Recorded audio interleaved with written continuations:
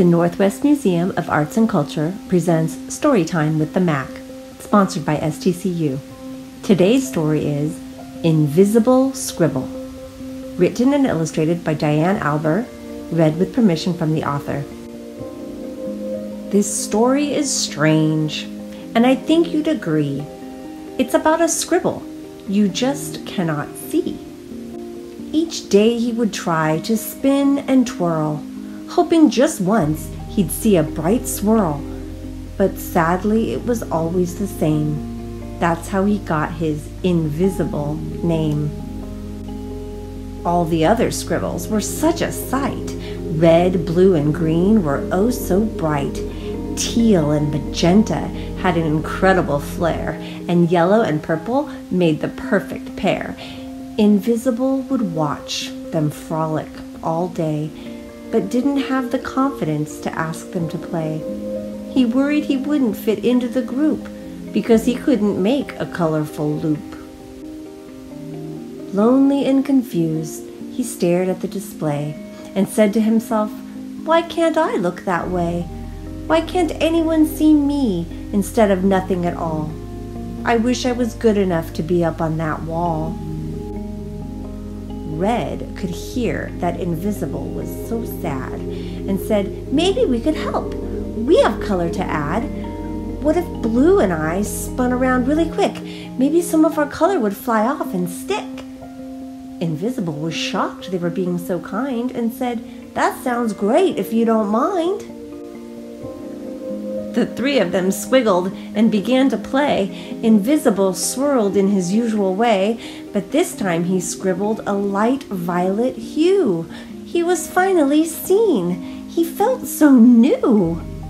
He thanked Red and Blue for having a kind heart, and he took a giant leap to start his own art. But when he landed, he was invisible once more. He couldn't believe it. He was the same as before. Invisible cried out, "Now can you see?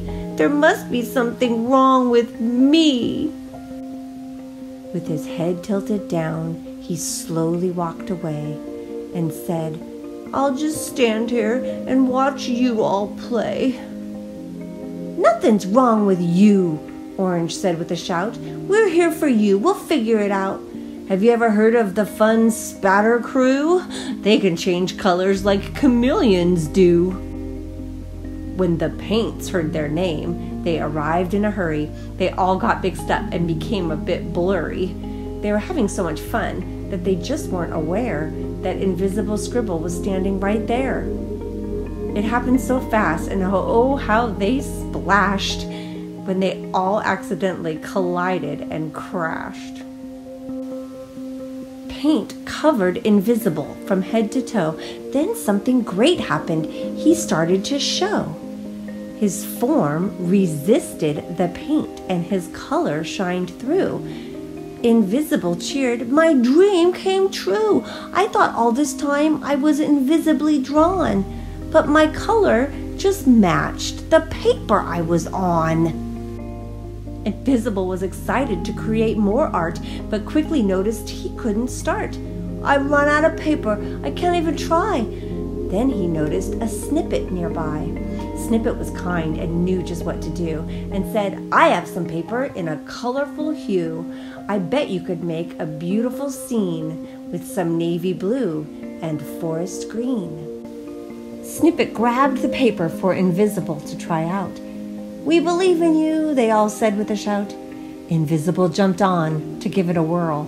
You could see every twist and every swirl. He was so happy he yelled to everyone, "Let's all create! It'll be so much fun!" Spatters filled the space above and below, and the Snippets made structures all in a row. The Scribbles added texture with wiggly lines. There were so many wonderful, bright new designs. "I can't believe it," Invisible proclaimed. "I'm on the wall and finally framed.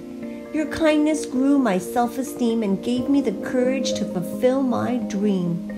Thank you all for believing in me. I once felt hidden, but now I can see that each of you helped fill my heart and made me see I was always art. I'm not going to have time to read all these words, but grown-ups, if you pause the video, you can get some craft ideas for yourself and your family, or some questions that you might want to ask following the story.